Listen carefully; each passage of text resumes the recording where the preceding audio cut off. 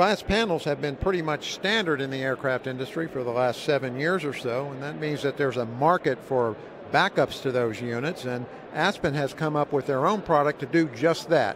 Here's Peter Lyons of Aspen to tell us about it. This is Aspen's new Evolution backup display. Just announced at AEA today that we've received TSO on that product. The product is designed and intended to redefine expectations on backup displays for glass cockpit operators.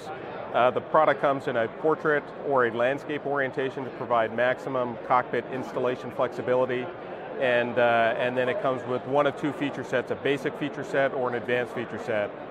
The basic feature set is basically it's a 6-pack of instruments all in one device, provides airspeed, altitude, attitude, what we expect today of electronic backups, but then we add on to that a slave directional gyro, turn and slip, a vertical speed indicator, and then a GPS stick map.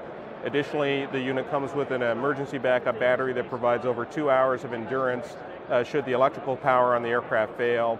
And then as an option on that system is a emergency GPS that will continue to provide positioning information against the flight plan should the ship's GPS fail. On the advanced product, we layer into that the addition of support for VHF NavCom systems, a full HSI, and the ability to couple to an autopilot. So if the primary EFIS fails and you're no longer able to fly coupled systems, you can switch over to the backup display and fly a fully coupled GPSS approach, coupling in and connecting to an ILS, and take that right down to minimums.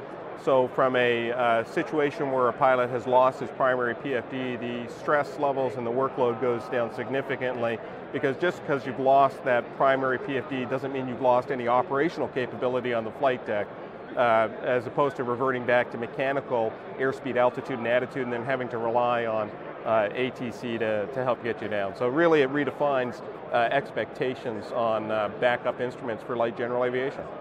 $6,995 is the price of the basic product, and the advanced backup display lists at $10,995.